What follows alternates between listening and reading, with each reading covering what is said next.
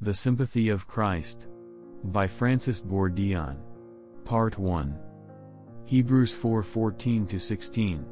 Therefore, since we have a great high priest who has gone through the heavens, Jesus the Son of God, let us hold firmly to the faith we profess.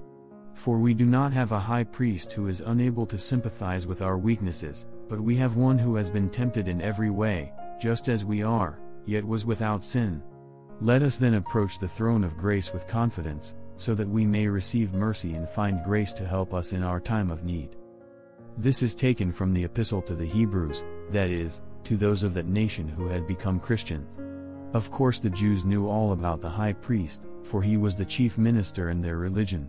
Any allusion to him, therefore, they would easily understand.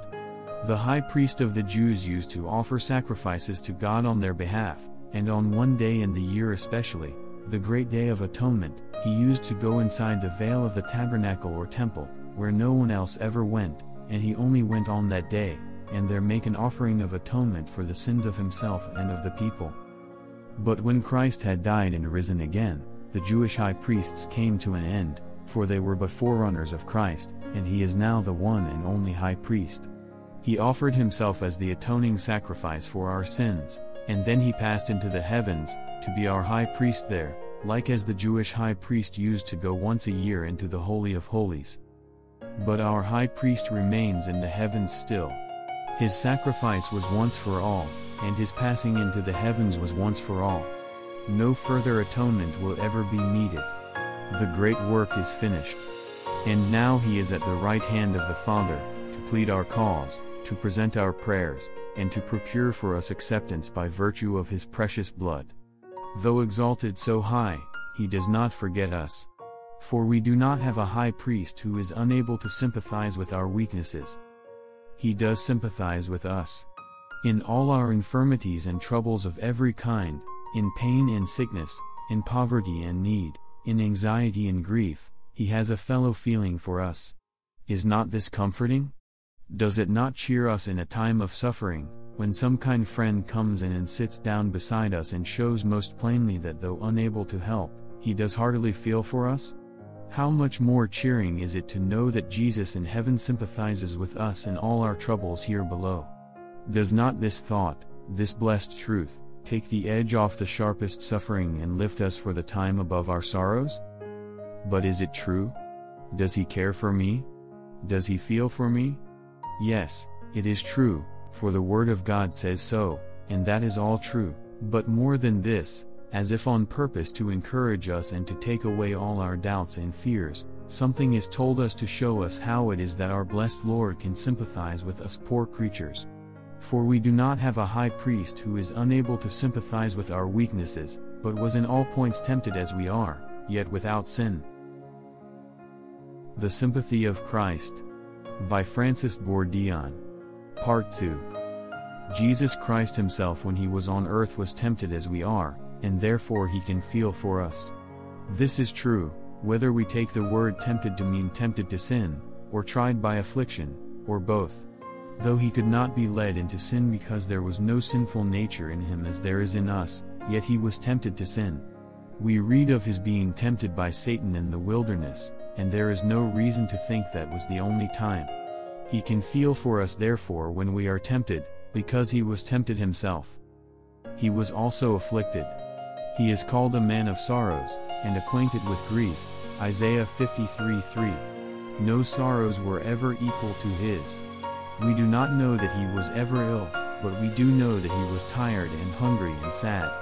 He was besides, the poorest of the poor, he had nowhere to lay his head, he led what would be called a hard life. Our greatest sufferings are light compared with his, and he had some afflictions, the greatest of all, which we cannot fully understand, as when he prayed in the garden, if it be possible, let this cup pass from me, Matthew 26:39. And as when he cried upon the cross, my God, why have you forsaken me? Matthew 27:46. He can sympathize with the poor therefore, because he was poor himself. He can sympathize with the sad, because he was a man of sorrows. He can sympathize with all who suffer, because his own sufferings were so many and great. He was tempted, he was tried, he was afflicted, he went through before us what we have to go through, and much more, in this very world in which we live now, he lived and suffered, and therefore he can and does sympathize with us.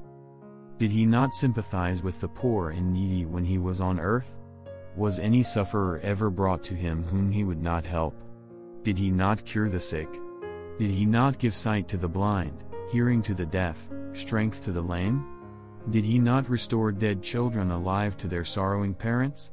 Was he not kind to all? Did he not say to one, "Weep not"? Luke 7:13, to another, "Be of good cheer"?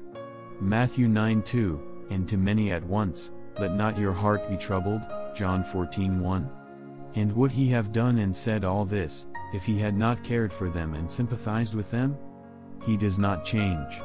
He is the same yesterday, and today, and forever, Hebrews 13:8. In heaven above, he sympathizes with sufferers just as much as he did on earth.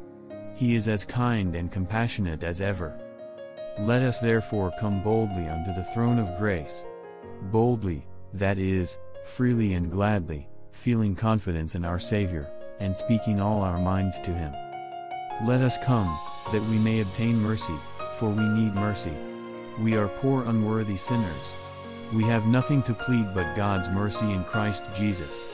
We want our sins to be forgiven through his precious blood. Nothing but this can bring us peace.